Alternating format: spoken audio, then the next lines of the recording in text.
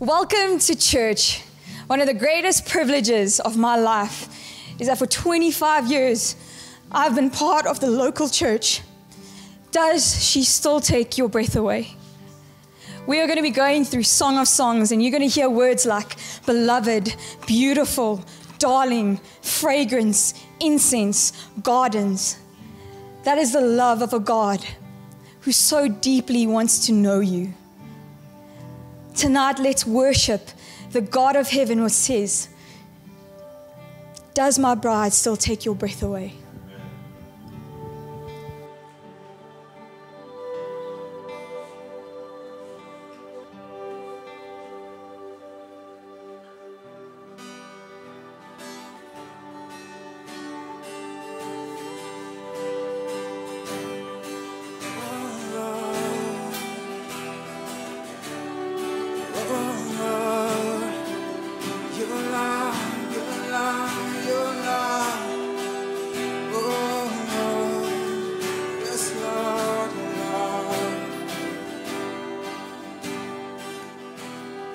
Before I spoke a word, you were singing over me.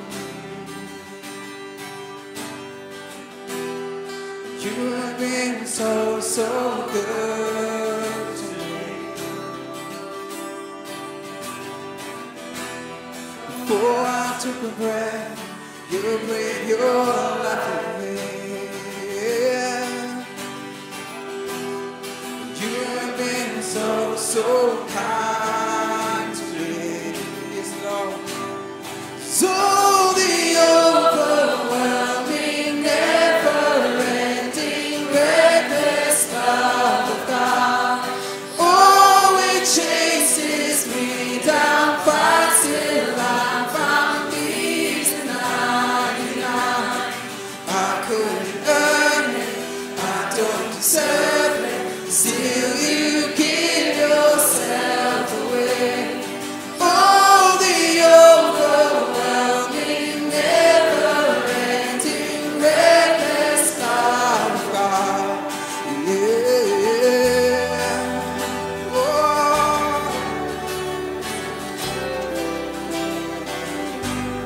Yeah, yeah.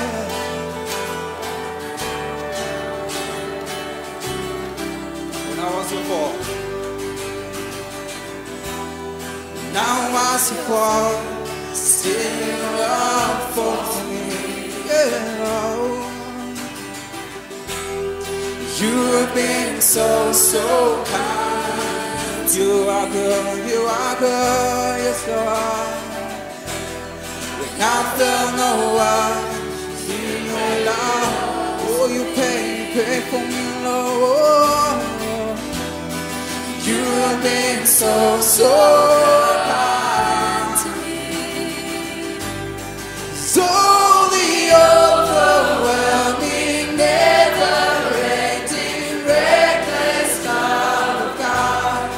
Oh, it chases me down, fights till all the 99. I couldn't earn it, I don't deserve it, still you give yourself away. Whoa, the overwhelming, never-ending, reckless love of God.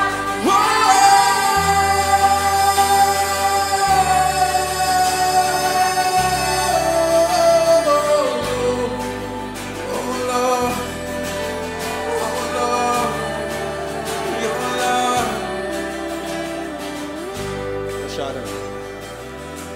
No shadow you won't light up, mountain you won't climb up, coming after me. Yes, Lord. No wall you won't kick down, lie you won't tear down, coming after me. No shadow you won't light up, mountain you won't climb up, coming after me. Oh, no. You won't tear down, coming after me. No shadow you won't light up, mountain you won't climb up, coming after me.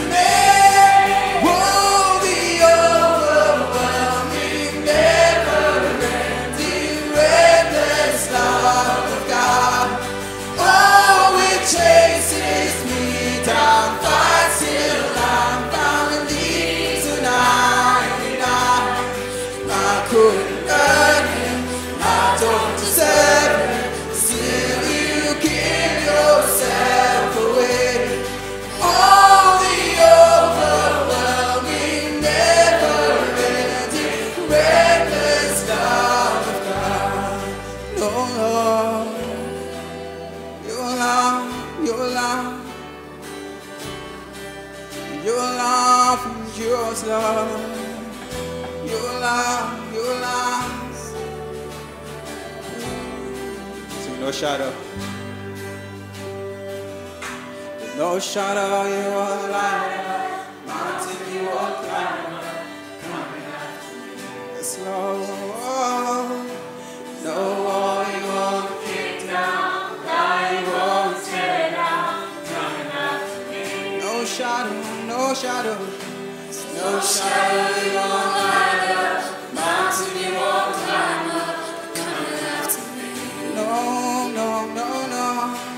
No wall you won't kick down, lie you won't tear down, coming after me.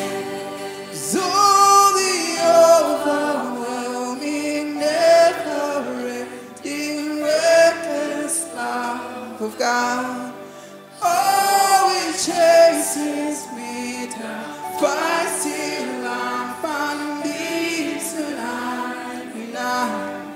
I couldn't earn it, I don't deserve it, still you give yourself away. All the overwhelming, never-ending, reckless love of God. Yes, Lord. Oh, I feel like dancing. Yes, Lord. It's foolishness, I know. But when the world is in the light, they will dance with joy like I'm dancing now. Oh, I could sing of your love forever. Oh, I could sing of your love forever. I could sing of your love forever. I could sing of your love forever. I could sing of your love forever. I could sing of your love forever. I could sing of your love forever. I could sing of your love forever. I could sing of your love forever. I could sing of your love forever. I could sing of your love forever.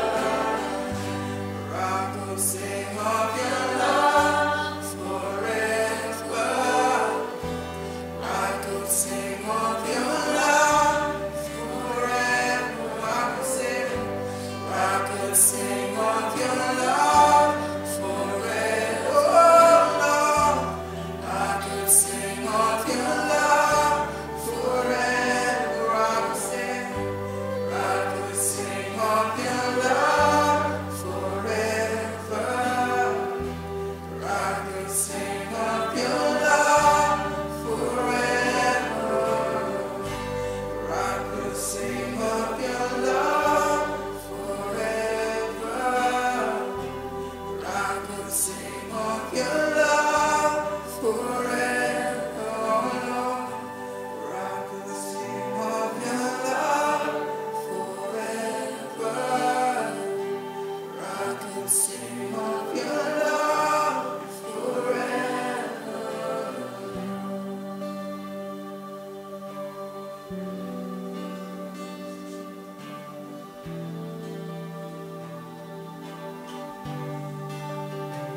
Oh, I sing.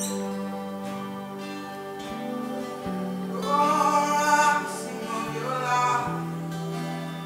Your love. Your love is kind, Lord. Your love is gracious. Your love endureth. Oh, I will sing of your love. Oh, your love is kind, Lord. Your love is gracious. Your love endureth. Oh, I will sing. Oh, I'll sing. I could sing of your love forever. I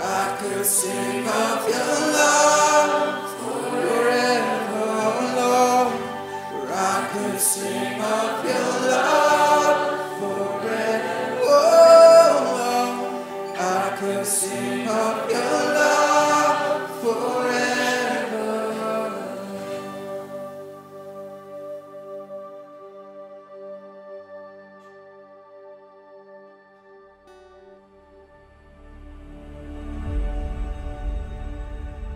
So, good morning 3CI and good morning The Rock and Durban. It's actually Valentine's Day. Well, it's not now, but when you're going to watch this, it's Valentine's Day. So happy Valentine's Day. Well, I don't know really what that means, but happy Valentine's Day. And we've been trying to do these sermons in honor of certain people. Today, I want to honor somebody at the Rock Church. George and Michelle Carpenter, 16 years of sitting behind a camera filming Angus Buchan.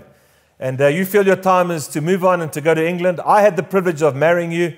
It's heroes like you that just serve in the background, do incredible work. Hundreds of trips to Greytown, traveling all over the world to help Angus and his ministry.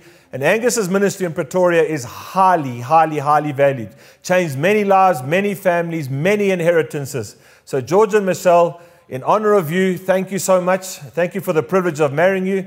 And well done, young man, for keeping your vows and treating your bride as well as you've treated the bride of Christ. I honor you as we do the Song of Solomon, and I want to commend every one of you to fall deeply in love with Jesus. There's an incredible song that we sing from nursery school and from Sunday school. Jesus loves me, this I know, for the Bible tells me so. The Song of Solomon is one of the greatest healing books in the whole Bible. The greatest pain that comes to us as people is through relationships. Either through lovers or through parent and child relationship, boss and employee relationship, uncles, cousins, fathers, grandpas, all teachers, students. There are all sorts of relationships that cause us the deepest pain. The most important relationship in the world is the one between Jesus and you. And this is a book with his sustained, consistent affection and passion for you. And so people have got different understandings of the book of Song of Solomon. Some say it's God and Israel. Some say it's the church and Jesus. Some say it's a married couple. Some say it's Jesus and individual believers. And I say yes. And people say yes what? It's all of those. But so the Word of God is unbelievably diverse and unbelievably deep. I think Song of Solomon is a menu. And you don't go to the restaurant to study the menu. You actually go to the restaurant for the meal. And so on this menu, it just says, I am the Rose of Sharon. That's not the meal. That's just the menu. And you've got to look at it. You've got to order it. You've got to wait for it. And then you've got to eat it. And if you take this book, single ladies, lonely people, successful people, if you take this book, right now you can be healed in the name of Jesus. And so I think if you look at Psalm 2, we don't have time to look there, but if we read Psalm 2, you would find 3 words. Jesus gets his inheritance from the Father. He says, ask of me, I'll give the nations to you as an inheritance. And then he uses 3 words, terrifying, rejoicing, and kissing. And God is all 3 of those. And when we have a relationship with God, we have to know he's all 3. In the book of Revelation, he's terrifying. The Bible says his hair is white and his eyes are like fire. That's scary. He's king and judge, and that's frightening. But we need that aspect of God. In the book of Romans, we just rejoice because he's done everything. I'm justified by faith. I am righteous in Christ. I don't have to do anything. And so my whole life when I read Romans is just rejoicing. Thank you, Jesus. Thank you, Jesus. Thank you, Jesus. Ephesians, it's just rejoicing. I'm adopted as his son. I have every spiritual blessing in Christ. Thank you, Jesus. Rejoice, rejoice, rejoice. Song of Solomon is kissing. Kiss me with the kisses of your mouth. Now for all you boers in Pretoria, moenie bang wees nie. I don't think we're going to get to heaven and Jesus is going to kiss me. I don't really dig that too much. It's like, I'm not quite sure, it's like aangename kennis. I'm not quite sure how he's going to do it, but I'm hoping Jesus is going to give me a high five. It's like, hey, Rory, welcome. And I'm going to be terrified, I'm going to rejoice, and I'm going to kiss him, but with my hands. Or sort of a side hug, but the thought of Jesus kissing me is just sort of like, don't dig that too much. And you see these pictures of Song of Solomon, they sort of make me a little bit. But he was a carpenter, so when he shakes your hand, Mr. Boer, he's going to squeeze it. He's going to look into your eyes, and he's going to intimately embrace you into heaven. And so we don't really like intimacy. The best way to describe intimacy is into me you see. And we sort of live at distance around relationships. And this is a horrible analogy, especially for single people here. But if you've been hurt, or if you've been hurt by the church, or you've been hurt in business or relationships or in family, it's like you put a condom over your heart. And so you sort of have interaction, but there's never an impregnation that takes place. And there's so many people in the church like that. There's so many relationships like that, where people are sort of, they're there, but they're not there. They've got this protective mechanism around their hearts. And the Song of Solomon is taking that mechanism off and being intimate with Christ. Amen? And so this book was celebrated at Passover. Passover was the time when they came out of Egypt, out of bondage, into freedom. And so it's actually a book about freedom. And most of the analogy is either garden or perfume. So if you want to read the Song of Solomon and learn from the Song of Solomon, buy some perfume and just spray it.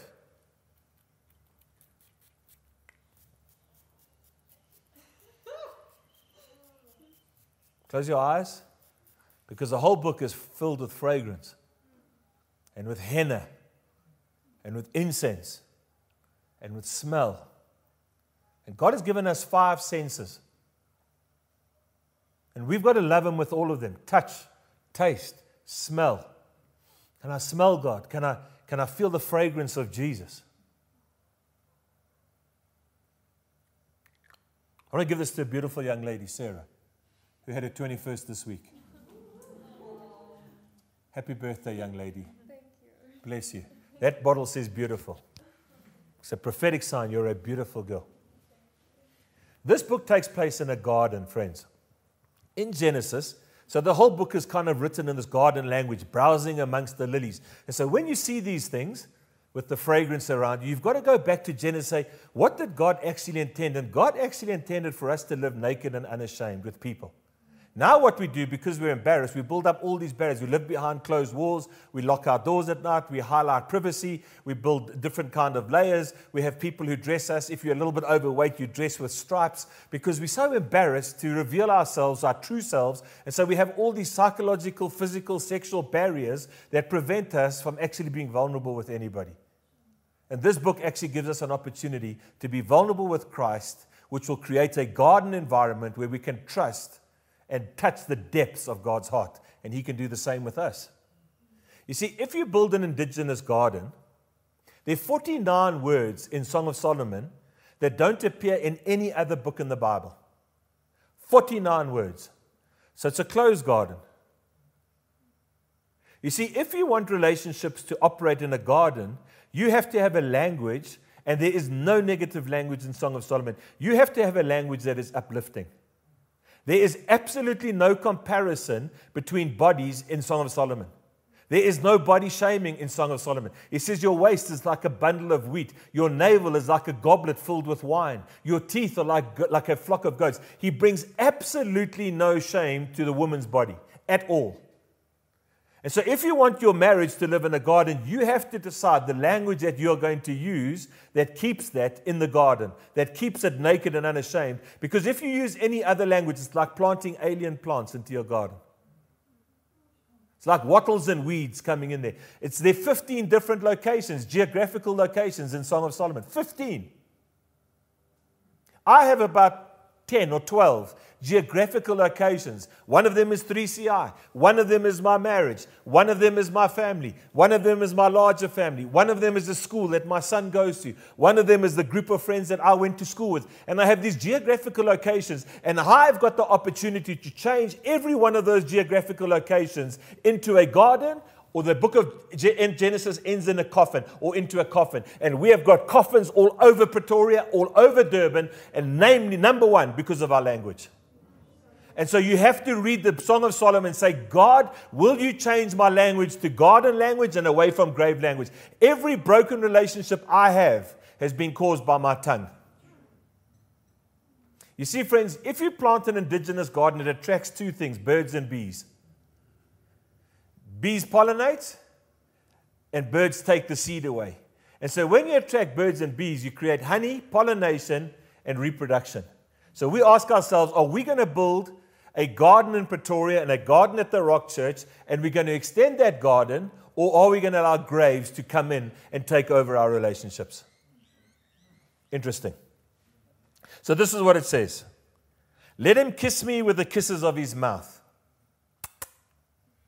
Moenie bang nie is nie. For your love is more delightful than wine. Pleasing is the fragrance of your perfumes. Your name is like perfume poured out. No wonder the maidens love you. Take me away with you. Let us hurry. Let the king bring me into his chambers. We rejoice and delight in you. We praise your love more than wine. How right they are to adore you. Dark am I, yet lovely. Say that with me. Dark am I, yet lovely. I would describe myself as a complex genius. I'm like about 30% genius and about 70% complex. I would describe myself as clever and dumb. This lady describes herself as dark and lovely. She's got a conscience. She's saying, there are parts of me that are lovely and there are parts of me that are dark. How can anybody love me? I've got this history. I've got these shadows. I've got this darkness. I've got this streak. I've got this complexity. But I'm also lovely. Can you kind of like, how do we put that all together? O daughters of Jerusalem, dark like the tents of Kedar, like the 10 curtains of Solomon. Do not stare at me because I'm dark. Why do people look at me? Because I'm funny? Because I'm fat? Because I failed? Because because people know that I sinned? Because I committed adultery? Why do people stare at me? Why are they all looking at me? When I walk through Pretoria, when I walk through Durban, why do people stare at me? My mother's sons were angry with me. My own brothers. Some of the greatest hurt that takes place is in the church. My brothers and sisters were angry with me and made me take care of the vineyards. My own vineyard I have neglected. So she's got darkness in her heart. She's been rejected by her brothers, and she's neglected her own life. Dark, rejected, and neglected. Unlovable. You know what Jesus says? He says, come to my table. He brought me to the banqueting table. We sang that song many years ago. He brought me to the banqueting table. He brought me to the banqueting table. And his banner, yes, his banner over me was love. I don't have a good voice. Song of Solomon says, my voice is beautiful and my face is beautiful. Doesn't matter what anybody else says. He says my voice is beautiful and my face is beautiful. My voice is sweet and my face is beautiful. He brought me to his banqueting table, and his banner over me is love. You can read it in verse 12. While the king was at his table, my perfume spread its fragrance. The first thing he says in verse 15, how beautiful you are, my darling. Say that, how beautiful you are. How beautiful you are. My darling. My darling. Say, how beautiful you are. How beautiful you are. My darling. My darling. For you lonely ladies sitting watching this on Valentine's Day, I say to you, how beautiful you are, my darling. She says, I'm dark. She says, I'm rejected. She says, I'm neglected. And Jesus says, you come to my table, and the first thing I'm going to say to you, you're beautiful, my darling. I went to dinner this week. I think after last week, people were worried about me. So I got invited to dinner, and we sat down at this dinner table with this couple. And if you Durban boys think you can braai, keep surfing. In Durban, you surf for fun. In Pretoria, we braai for fun. And we did this braai. Well, we didn't. I got invited. And they did this fillet and they did this chicken. And when I sat down, it was like fit for a king. I said to the hostess, thank you for this. There were mulberries in the salad and mango, and there were nuts inside of the salad, and there was fillet, and there were 2 different sauces. And I just looked, I thought, this is fit for a king. And I thought, but that's exactly what happens here. He takes this woman that seems to be neglected, and the first thing he does is he invites her to the banqueting table. Look what she says in chapter 2. I am, say I am, a rose of Sharon. That's all she says. I'm not neglected anymore. I'm not dark anymore. I am a rose of Sharon. Friends, if you don't understand that, your ego needs will place demands upon your friend that are absolutely impossible to satisfy. You see, you know the story, some of you. I married a girl called Sharon one day. I didn't marry her, I did her wedding. And she got divorced. And she went through a really difficult time. She was rejected by a man. She was neglected and neglected even her own heart. And then she decided to go on a Christian mission trip. And while she was going, they were praying for her home group. Her home group leader, Les Redman, I'll never forget it. She said, Sharon, I see a man give you a yellow rose and say to you, you are the Rose of Sharon. And she thought, And she went to Brazil, and she went to a church meeting in Brazil, and then she had to fly from Brazil to Los Angeles to another church meeting, and she got on, and a Portuguese man sat next to her, and he put his briefcase above her. He was all smartly dressed, and she looked at him, and he tried to talk to her in Portuguese, and she says, no, I don't understand. And he took his briefcase out, and he opened his briefcase, and inside his briefcase was a yellow rose, and on it was Song of Solomon chapter 2 in Portuguese, En su a rose de Saron. He gave it to you. If you're sitting by yourself on Valentine's Day, I want to say to you, say this after me, I am. Say it with me, I am the Rose of Sharon. I'm not dark. I'm not neglected. I'm not rejected. I am the Rose of Sharon. Amen? And then we see this incredible thing. It says, like an apple tree among the trees of the forest, is my lover among the young men. This book has got one of the most descriptive understandings of Christ. I delight to sit in his shade, and his fruit is sweet to my taste. He has taken me to the banquet hall, and his banner over me is love. Strengthen me with raisins, refresh me with apples, for I am faint with love. His left arm is under my head, and his right arm embraces me. Woohoo! Why doesn't it say peach tree? Why doesn't it say mango tree? Why doesn't it say pine tree? Why does it say apple tree? We've got to go back to the Garden of Eden and realize that the thing that caused the curse was the apple tree.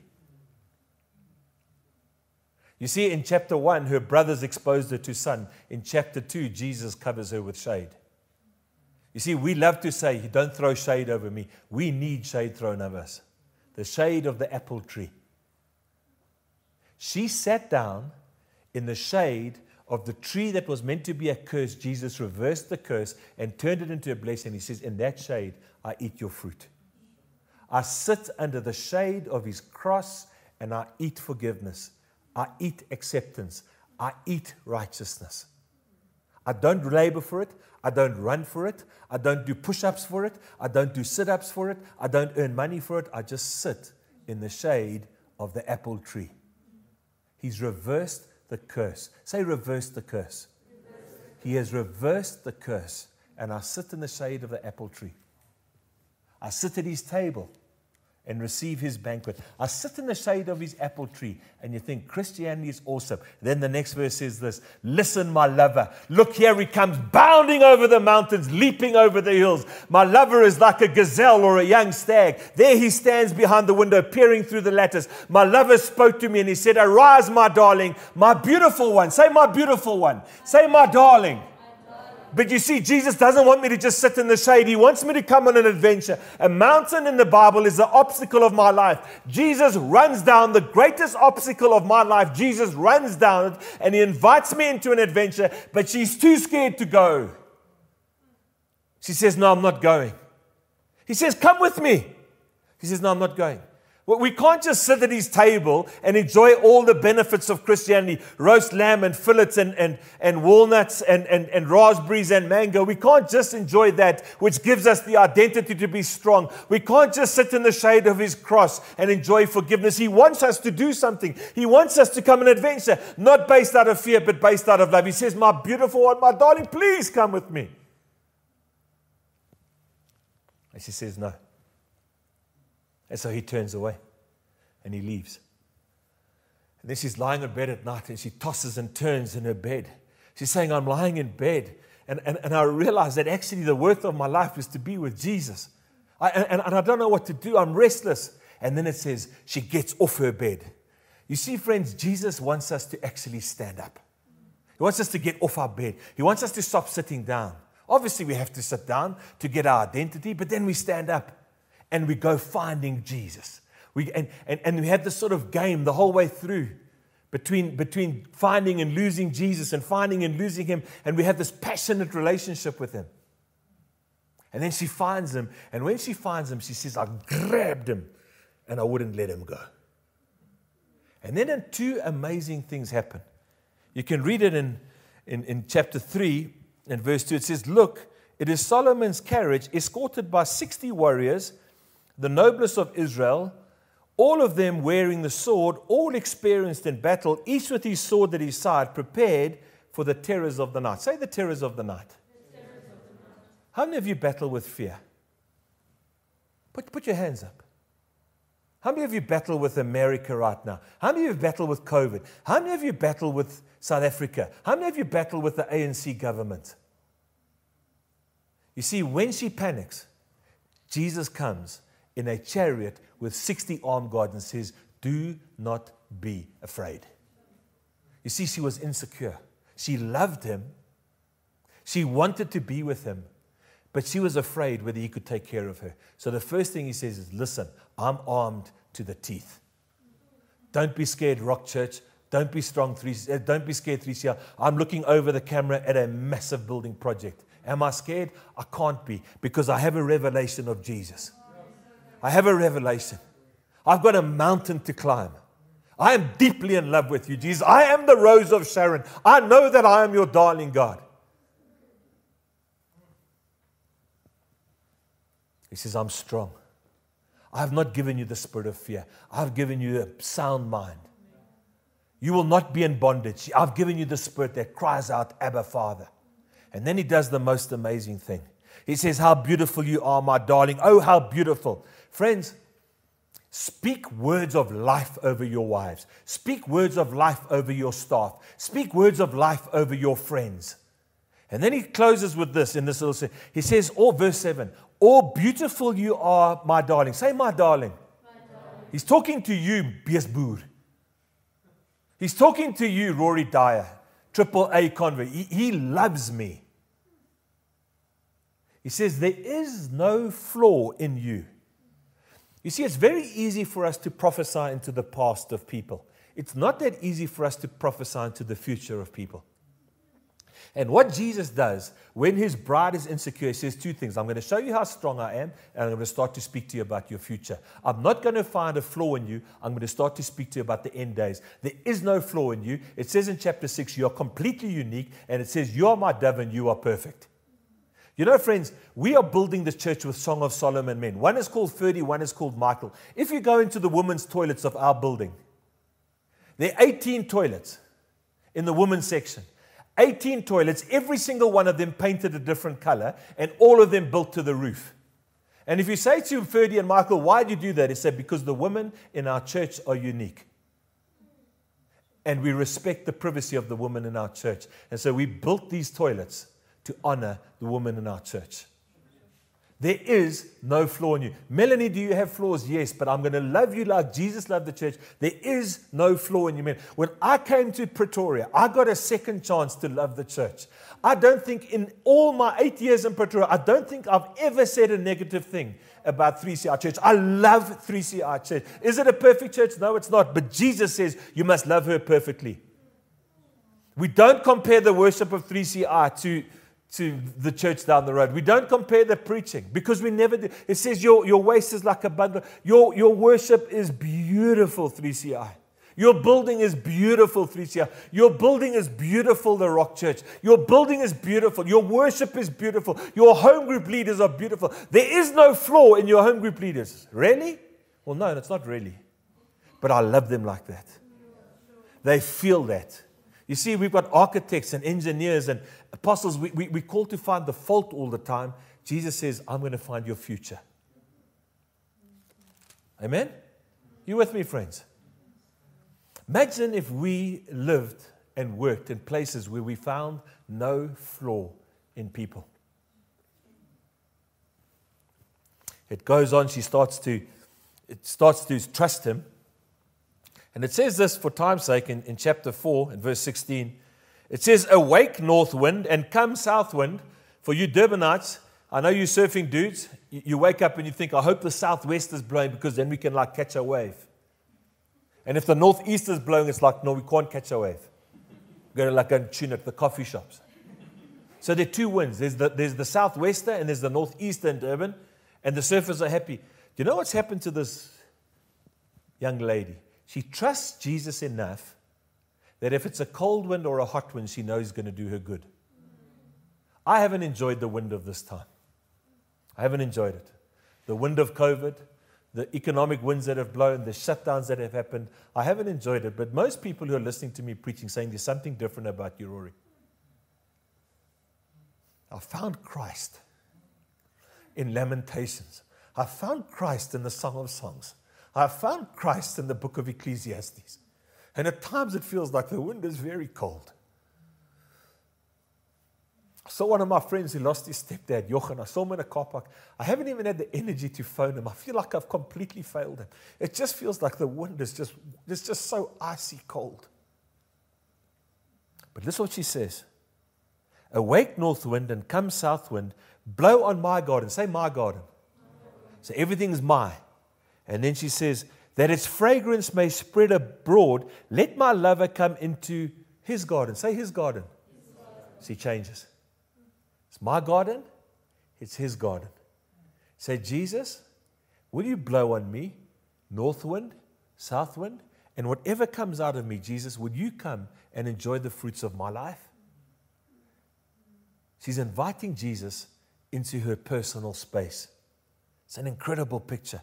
And then he goes and says, my garden, my sister, my bride, my myrrh, my spice, my honeycomb, my honey, my wine, my milk. And then he knocks on the door. This is an amazing story, this. She knocks on the door and says, I slept, but my heart was awake. Listen, my lover is knocking. Close your eyes. You're watching TV right now. Close your eyes. Listen to this.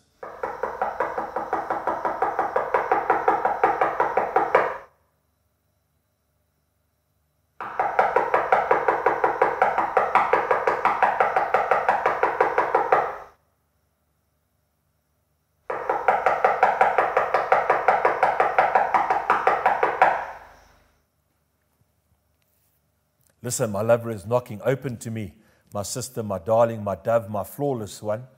My head is drenched with dew, my hair with the dampness of the night. I've taken off my robe. Must I put it on again? It's a bit inconvenient, Jesus, right now. Ready for bed.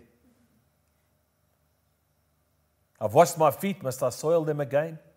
My lover thrust his hand through the latch opening. My heart began to pound for him. I rose to open for my lover, and my hands dripped with myrrh, my fingers with flowing myrrh on the handles of the lock. I opened for my lover, but my lover had left. He was gone. He's playing like cat and mouse. Where is your priority? Where is your love? I want you to chase me. I looked for him, but did not find him. I called to him, but he did not answer. Say, did not answer. One of the greatest reasons why people do not serve Jesus is because he does not answer their prayers. If you're in love with Jesus, you will push through. Right now, people are saying to me, why did God not heal? Why did God not save? I don't know. But follow this bride.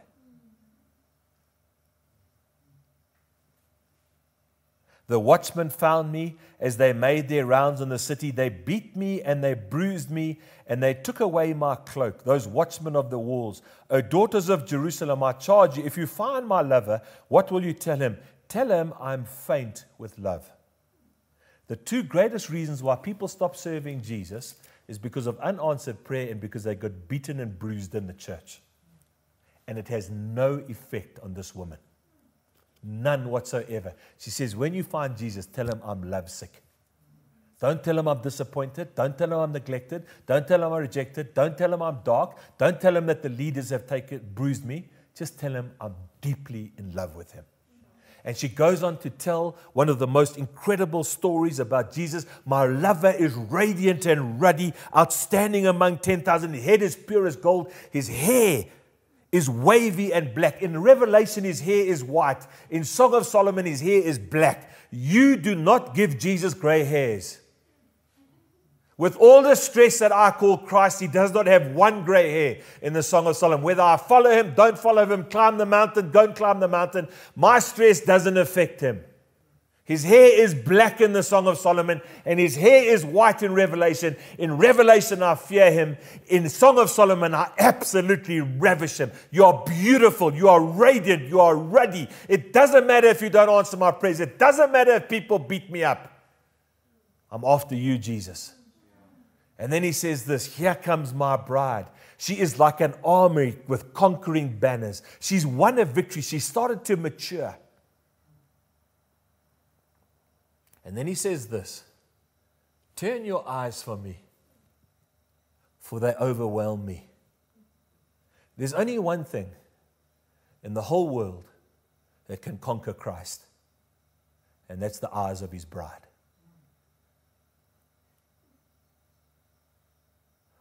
I want Jesus to see such a depth of love and devotion in my eyes that he has to turn away. He thinks Rory's starting to mature. Rory's starting to let different winds blow over his life. Rory's starting to understand my security. Rory's starting to understand his future. 3CI is starting to walk in an inheritance. The Rock Church is walking in an inheritance. We realize actually we can change our language. For time's sake. In chapter 7 it says, how beautiful are your sandaled feet. You see, she didn't want to come with him because she was a little bit immature and she didn't really like rough roads. But by the end of the book, she's got a pair of shoes on and she's ready to go on a journey with Jesus. Then he picks up there many things. But one of the things he says, your eyes are like the pools of Heshbon. Heshbon was a mining town that had these deep resources. And once they'd finished mining, they filled up with water. And if you Google Heshbon, you'll just see ponds full of fish. She's so in love with Jesus, this bride, that when he looks into her eyes, he actually sees fish. We know in the New Testament it says, I'm going to take you from being fishers of men, from being fishermen to fishers of men. This bride is so in love with Jesus that the devotion of Jesus and the care of Jesus and the qualities of Jesus and the priorities of Jesus have so filled her life that even her eyes look like ponds of fish.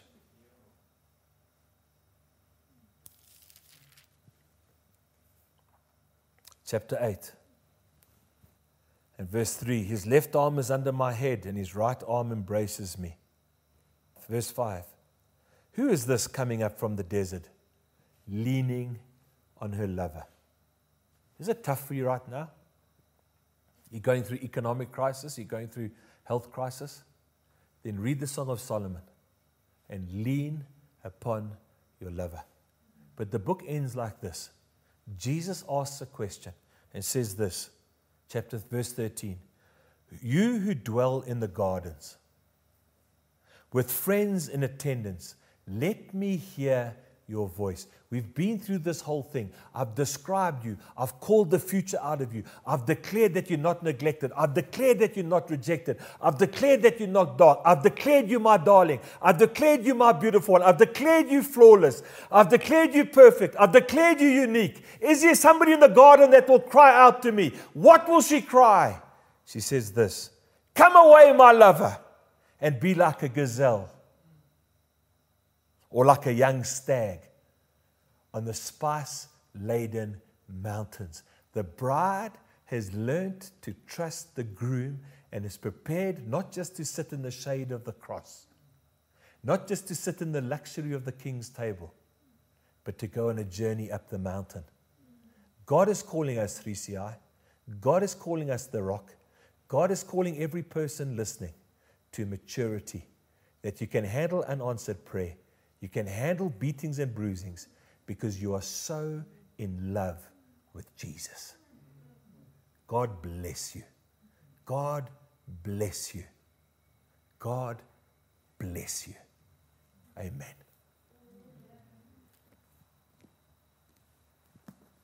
You're beautiful beyond description, too marvelous for words,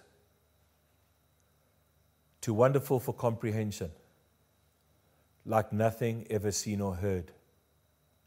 You are His darling. You are His rose. He has never been embarrassed about you. He will never body shame you.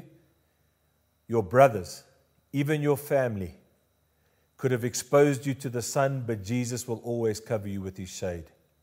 He will turn the greatest curse of your life, the apple tree, into the greatest blessing of your life and feed you with raisins. He is an extravagant, lavish, incredible God. He will place His left hand under your head and caress you with His right. He will kiss you in such a way, the Bible says in Song of Solomon 4, that milk and honey is under your tongue, and that when you have intimacy with Christ, your inheritance and your future and the promised land will come into being in your life. Do not let the words of a man on earth define you. Do not let the words of a leader on earth define you. There's only one who will define you. He is the fearful one of Revelation. He is the rejoicing one of Romans, and He is the lover of the Song of Solomon. Kiss the Son lest He be angry. High five Him if you want to. Fist pump Him if you have to. But be intimate with the God that will make you fruitful.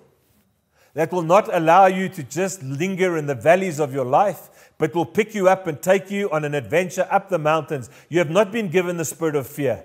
You have been given the spirit of sonship, by which we cry, Abba, Father. He did not just die on the cross so that we can be saved and live in the shade and live at His table. He died on the cross so that we could climb mountains. Not out of any form of missional responsibility, but out of pure devotion and love to a Jesus Christ who loves us first, who cares for us, who extravagantly pours His perfume upon us, who loves us enough to blow both the north and the south wind over us, who loves our sandaled feet. It's like saying, oh, my beautiful bride, you are not just so twinkle-toed that you can only handle soft, comfortable marshmallow roads, but you can actually handle roads with stones, because that's where the far out live. That's where those who are untouchable live. We have to ride those roads. Oh, times there will be in the carriage of Song of Solomon 4, the golden carriage inlaid with silver with posts of gold, surrounded by 60 men. And other times we'll just journey with Him in the desert, over stones and tough terrain. But He is enough.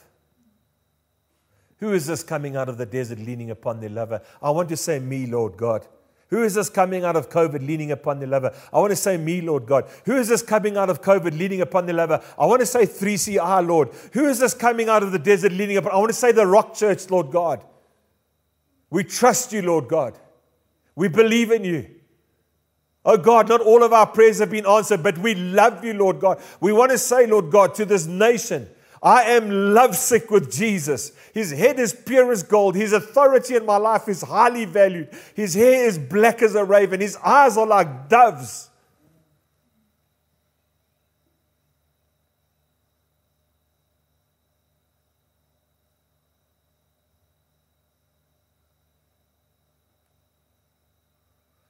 Young ladies, listen to this.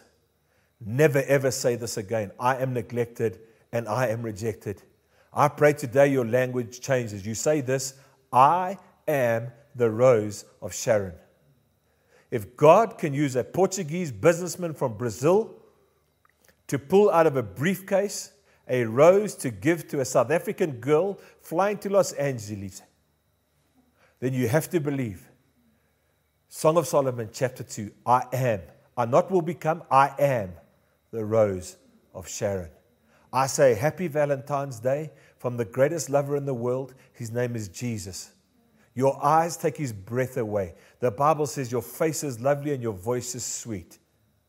So start singing and start glowing. And Lord Jesus, like this book ends, I want to say, where are You, young stag? Where are You, gazelle? I want to follow You up the spice-laden mountains. I want to take 3CR Church on an adventure, Lord God, that is bigger than ourselves. Building a building, Lord God, is just the beginning.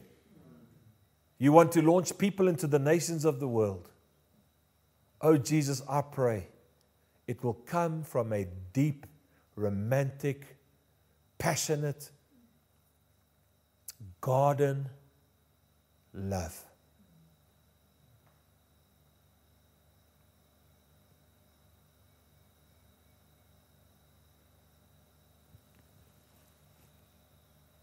Kiss me with the kisses of your mouth. Your love is sweeter than wine. I'm my beloved, and he is mine. He's called me to the banqueting table, and his banner over me is love. Love. Love. Amen.